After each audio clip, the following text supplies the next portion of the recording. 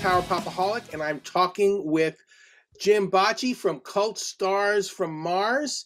If you don't know Jim's background, he is one of the members of one of my favorite early 2000 bands, that is Fuzzbubble. Had a great album. I considered that their Nirvana, the best merging of power pop and grunge ever at the time. Jim, how are you doing today? I'm good. How are you? Thanks for having me. Great, great. Thanks for being here, and we get to talk a little bit about your background. With Fuzzbubble, I thought, like I said, it was it was an amazing first album that came out. My favorite song, "Don't Let It Get You Down," was running through my through my playlist at that time, like constantly for months. And you worked with a lot of notable people. You worked with Sean Combs, Puff Daddy. You worked with Roger Manning. You worked with Susanna Hoffs. I think you had it all. I don't know exactly what happened with the band or how the band kind of broke apart and what happened since that initial success, because you did have a big hit with P. Diddy, All About the Benjamins. You were the backup band for that song. Tell me a little bit about the history once you kind of made it, and where it all went, and what you've been doing since before Cult Stars. Okay, that's a long story. I know. Well, we only have a short show, but I'll do the abridged version. Yes. So Diddy signed us. There was a lot of press and a lot of talk. He's signing his first rock band. He was the biggest thing in the music business at the time. He was on his ascent, his way up. And, so that was exciting for us. I mean, we thought it was weird that a hip hop label wanted to sign us, but honestly, like, we've been through all the whole label thing, and everyone basically said, yeah, we like you, but and he heard the song, so he signed us. But he signed us kind of without a plan. Like, he took his studio tech, who was a guy who was a studio tech, a long-haired, like, white dude, and said, you be the A&R department. So guy who had no business really being an A&R guy was our A&R guy. And we had, management that the guy was really in the business of managing his own career, not ours. So just a bunch of bad circumstances. It took us like over 2 years after being signed to make our record, almost. Wow. Maybe a year and a half. It took a long time till we finally got to make our record. And, we made it with Mike Klink, who did, Guns N' Roses and worked with UFO and everybody in the 80s. Amazing. And Jack Joseph Puig mixed, Jellyfish. Yep. So we were in, we had great people.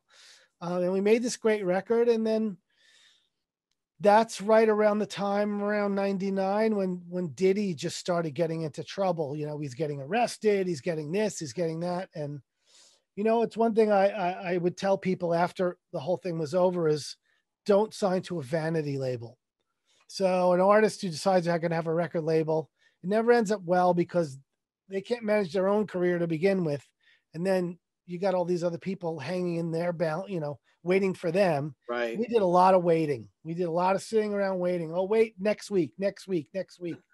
So after all that, making the record, we got it mastered by George Marino. I mean, all the big people, we were like, okay, our record's done finally. And he tells us, you guys got to pick your first single. And we're like,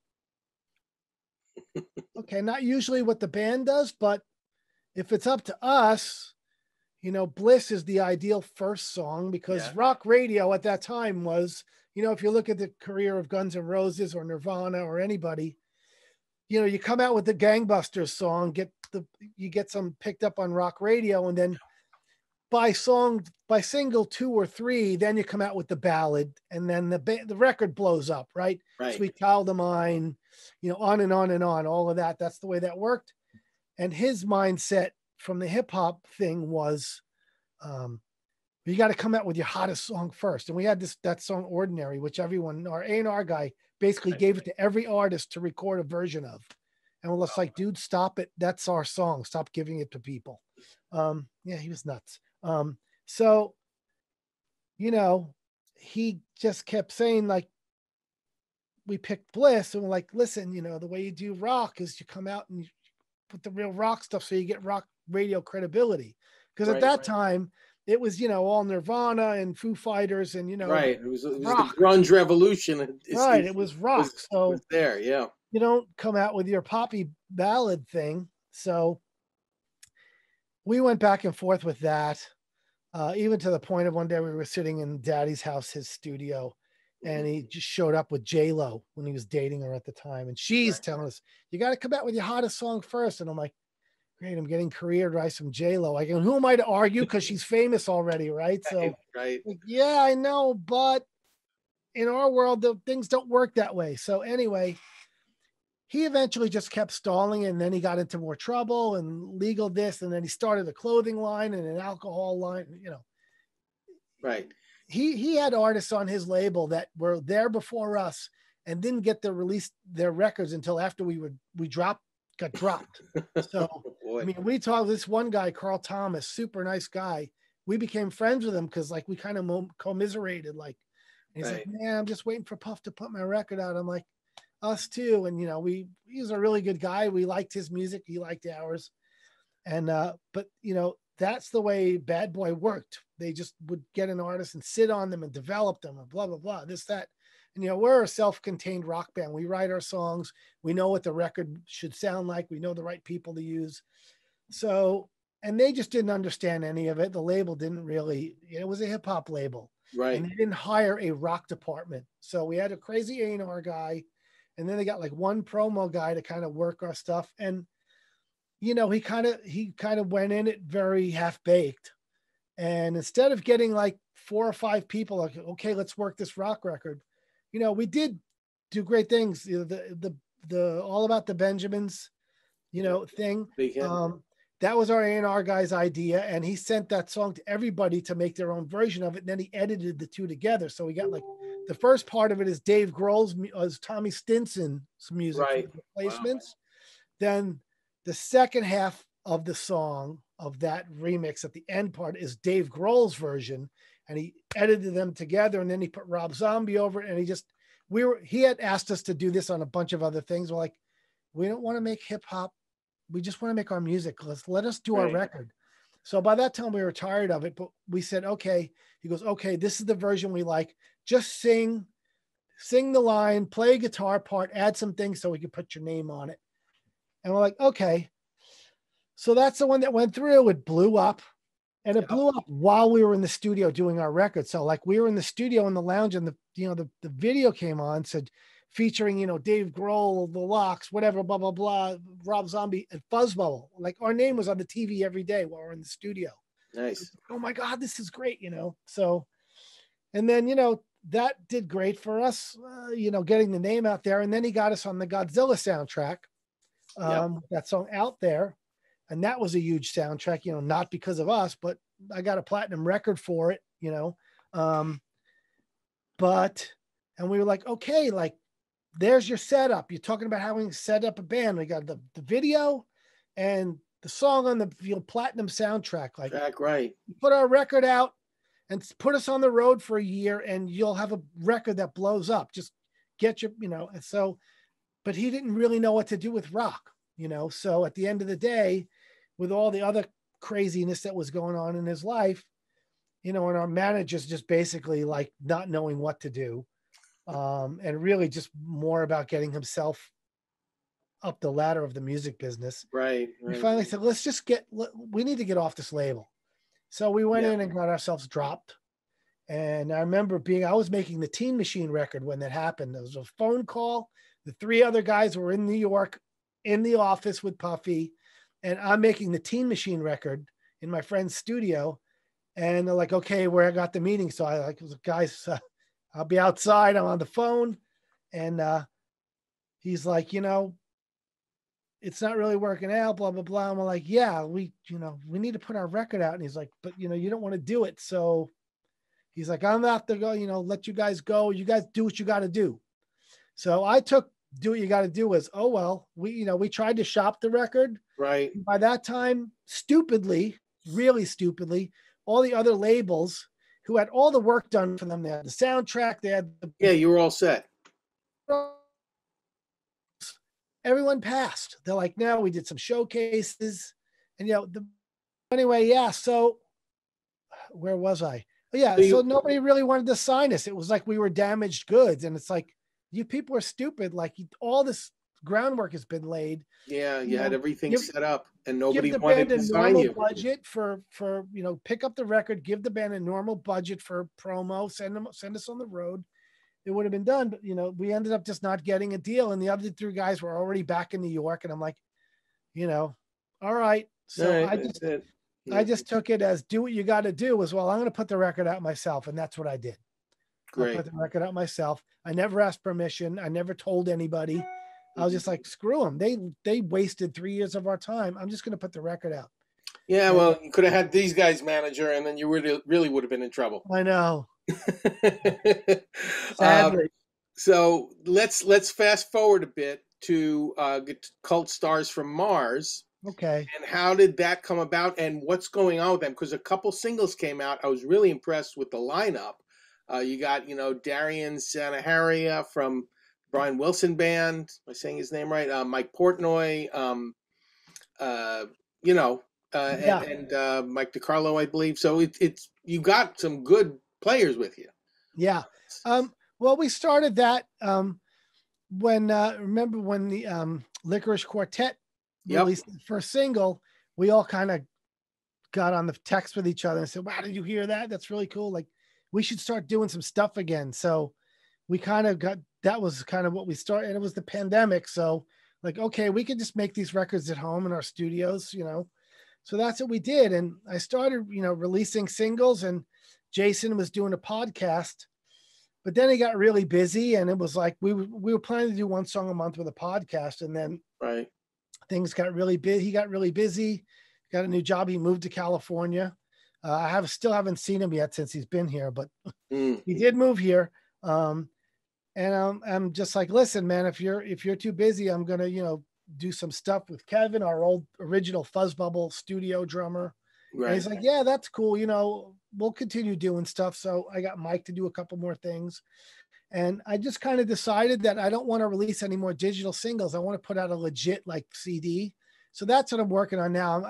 I'm just been going crazy trying to mix it. And I've just realized that I don't like any of the mixes I do. So I'm going to bring in some help. And cause we have about 10 songs recorded, and they're it's really good stuff. It's just that, I have other projects in life and all this stuff. And I'm just I've been trying to, get the mix. I just don't feel happy with my mixes. So are you doing all the engineering on your own? Yeah. Yeah. Okay. I mean, that's what Fuzzbubble was, a studio project. Right. When I learned how to engineer, and that's always what it's been, but I want my mixes to be more competitive and sound better than they do. So I'm like, man, I'm not at that Chris Lord Alge level yet. So, right.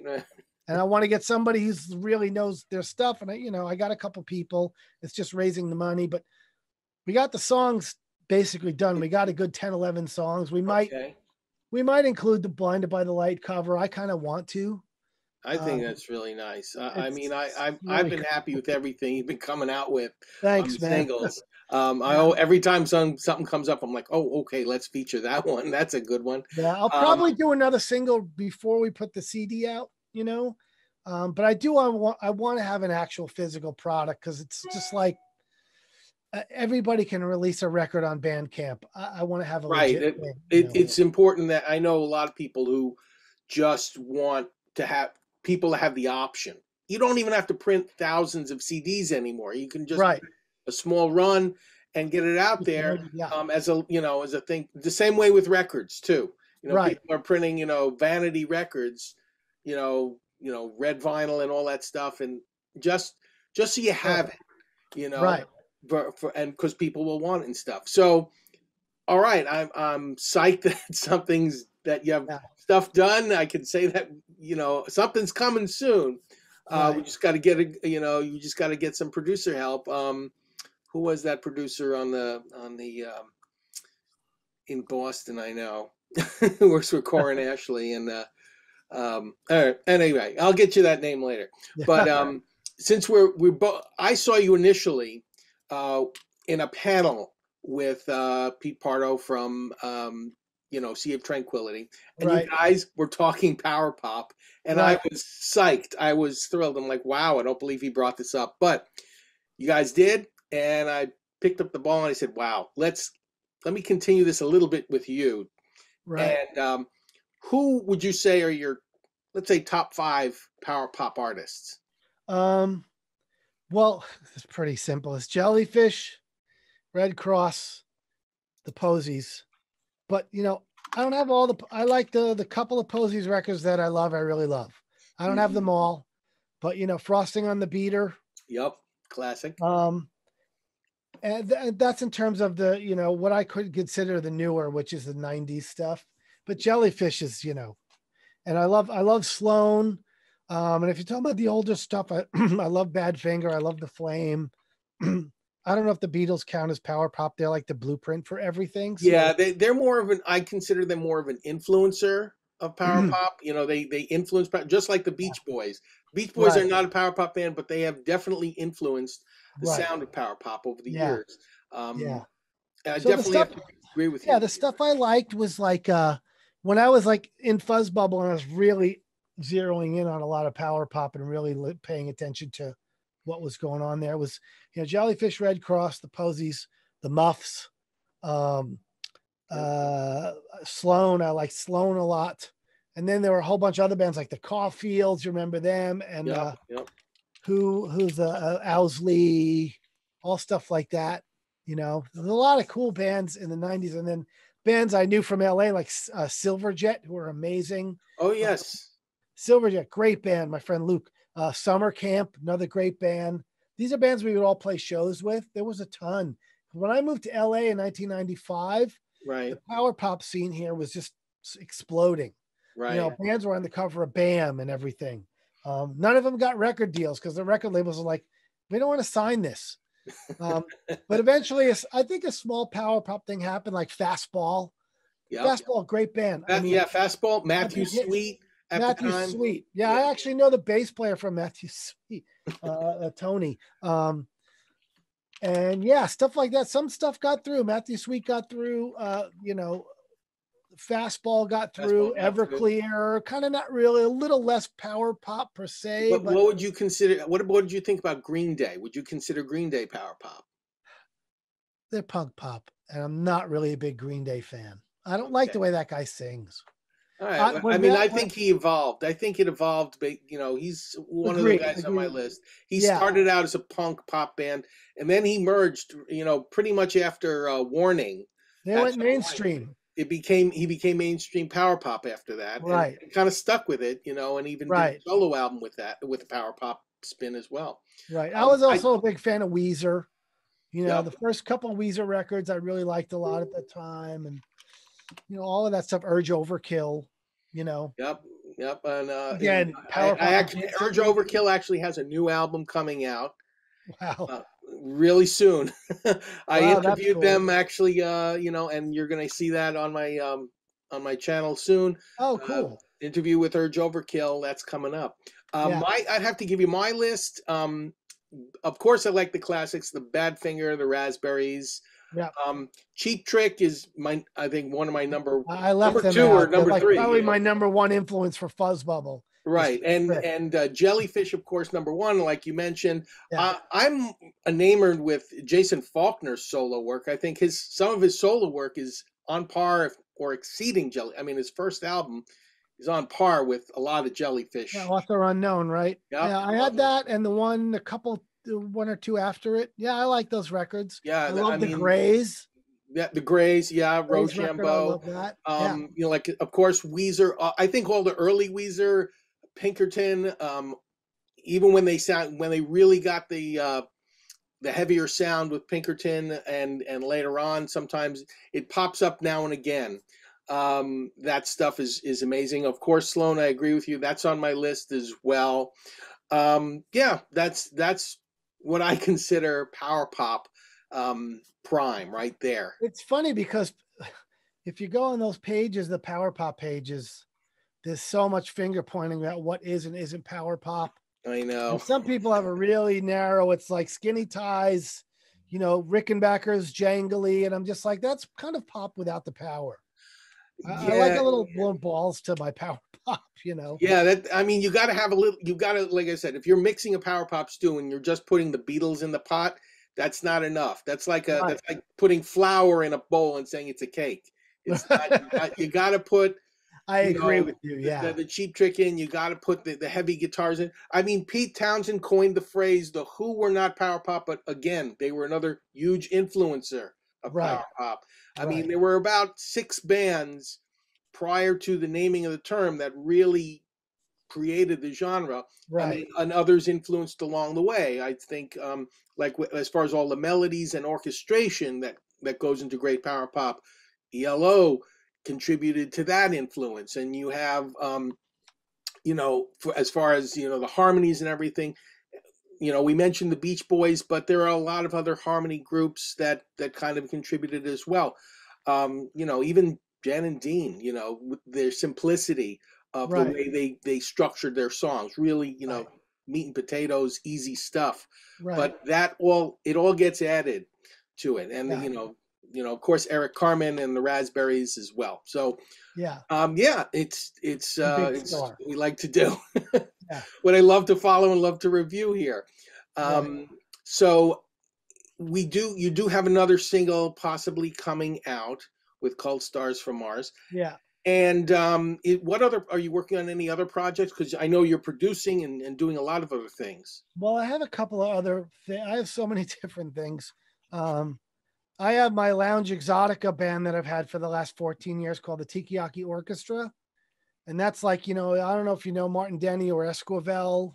Yeah, I know Esquivel. Yes, I have. I actually have It's one that of late 50s, early 60s, basically tiki lounge music, them. with vibraphone and percussion and all that.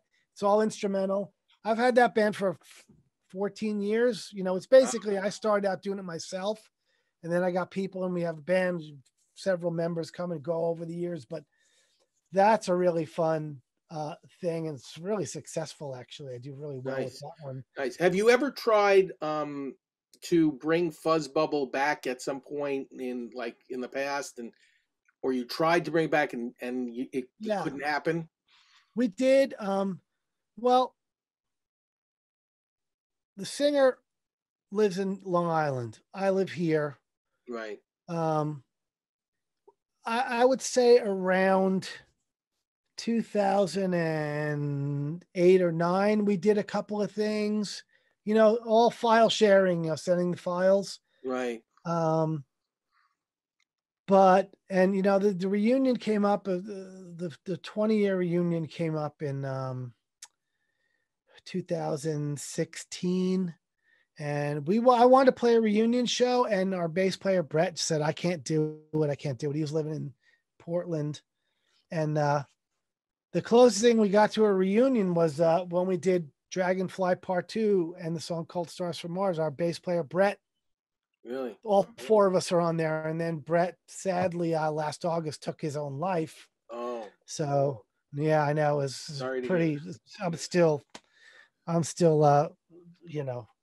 super upset about it, but it was good because we got to because when we got Cult Stars back together, like, well, we have to ask Brett, because it was just going to be me, Jason, and Right. Mark.